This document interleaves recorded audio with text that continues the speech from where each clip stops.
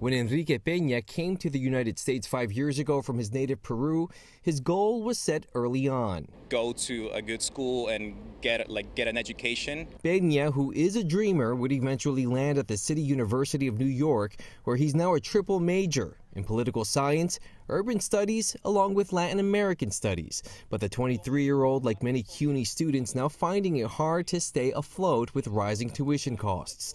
Peña is part of a student body where more than 60% of those enrolled make less than $30,000 a year, and more than half have to maintain a full-time or part-time job to make ends meet. One close friend had to stop going to college because of tuition hikes, and that is one thing that personally hurts. We need to make CUNY free again.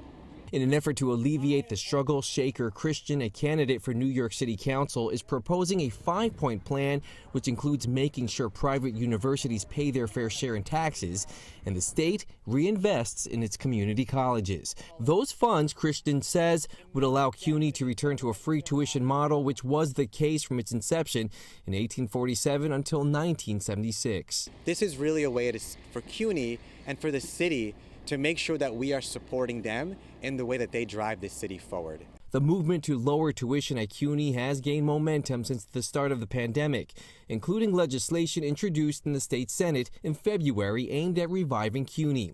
With a number of students dropping out last year due to losing their main source of income and a growing appetite for progressive leaders to return results, students like Peña are optimistic. Progressive leaders in this supposedly progressive New York state would support, right?